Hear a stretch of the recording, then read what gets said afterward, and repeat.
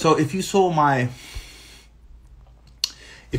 post this morning, I believe the title of my post was Career Women Struggle with Men. Okay, so that's the topic of discussion for today. And I want to address this discussion from an angle of wanting good for others. I don't want to sound like I'm bashing, okay? I want young girls, all women for that matter, but particularly young girls, to get the best bite of the apple that they can, okay? To have the best possible opportunity to pair up with the best possible man that they can for them and for life, hopefully, right? What are you looking for, Sam? Yes, and no, it's fine. It's not here. Sakal bab. Okay. Okay, now, ladies, you will most probably agree with me, as I mentioned in my TikTok video, if you've watched it, if you haven't watched it. If you're a PhD, you will most likely want to pair with a man who is also a PhD, right? If you're a 100K a year woman, you will most likely want to pair with a man who is 100K a year, okay? It is a fact, and I'm quoting facts to you that I've taken from Jordan Peterson, okay? Most of you probably heard who Jordan Peterson is. And that is, women are hypergamous by nature. That is, they want to pair across and up dominance hierarchies. Okay?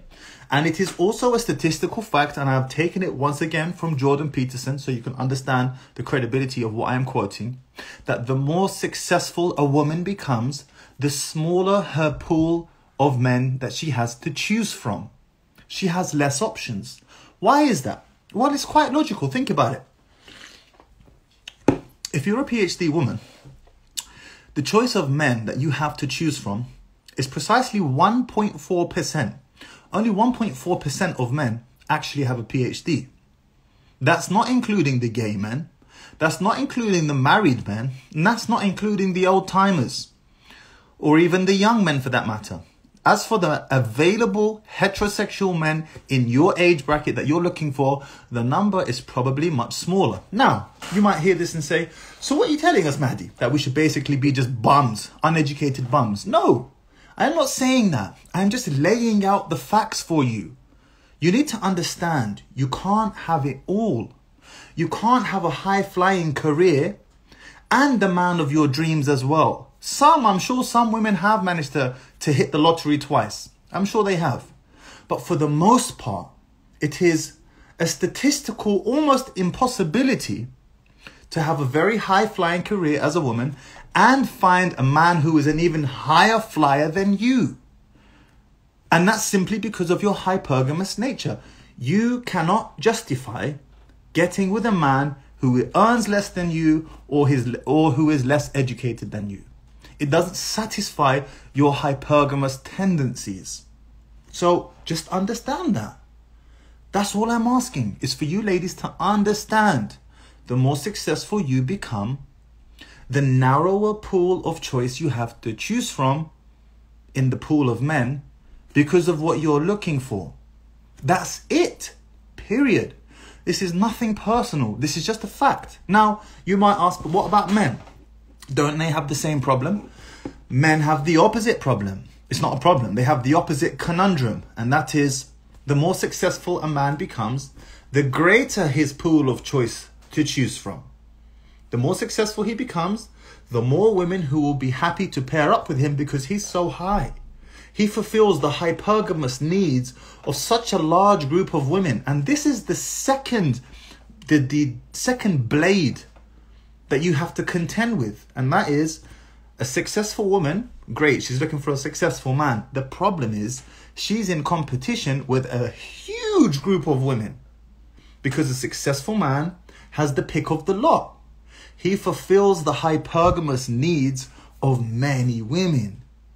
So then you must ask yourself, what is a successful man looking for?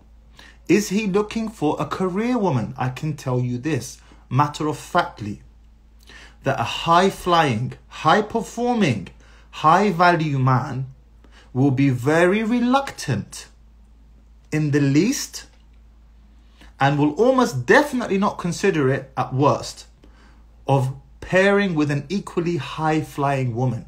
And I'll tell you why. It's not because he's insecure, although certainly this can play on his insecurities, let's be honest here. And that's a whole other discussion which we'll get to. But it's not because of that. It's because he knows how much time it takes, how much sweat, how many sleepless nights, how many early mornings, how much graft, how much stress it takes to get to, and maintain that position in the first place. He knows how hard it is.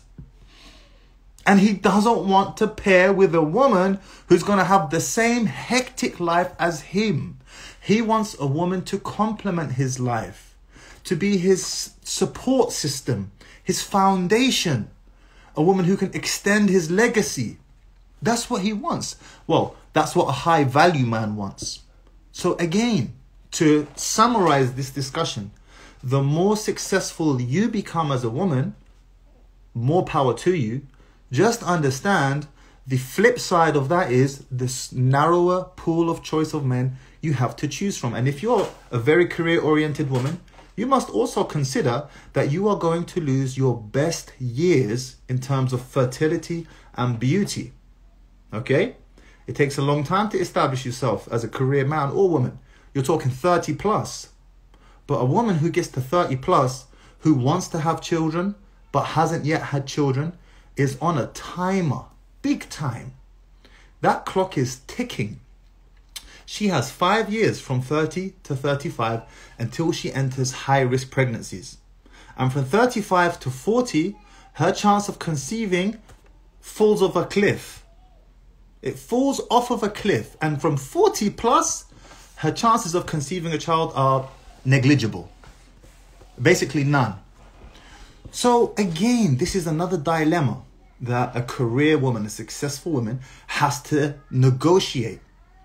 Not only does she want a man who's more successful than herself, but that man has so much choice of women to choose from. So now she's in competition with a huge group of men. And then on top of all of that, she's on a timer. And then she has to ask herself, what is that high value man looking for? Does he want a woman as successful as me? And again, I will tell you, for the most part, and I'm sure there are exceptions, but for the most part, a high flying, high value, high achieving man wants nothing to do with a high flying, high achieving woman. Because he knows the stress involved and he doesn't want a partner who's going to bring that stress to the household as well. She will be mentally absent, like he's mentally absent. It will be like two ghosts living in the household. He doesn't want that.